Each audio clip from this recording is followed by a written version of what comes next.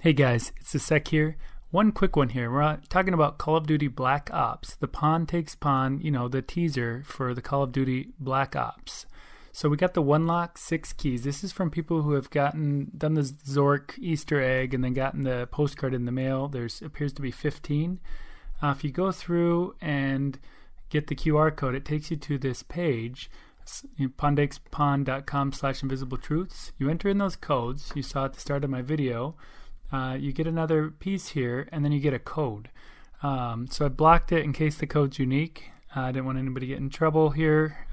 Entered in a duplicate code, but then you log on to Call of Duty, and you can actually redeem it for a vehicle skin in-game. So I'll just block it out while I log in quickly, and you check it out, enter the code, and you get a new skin for the Bertha with a nice Soviet red star on there, which is kind of fun Easter egg. So otherwise, check it out. Let me know if you're getting other Easter eggs or skins or rewards for doing this challenge. Otherwise, looking forward to figuring out some of the stuff on Pawntakespawn. Thanks guys, take care.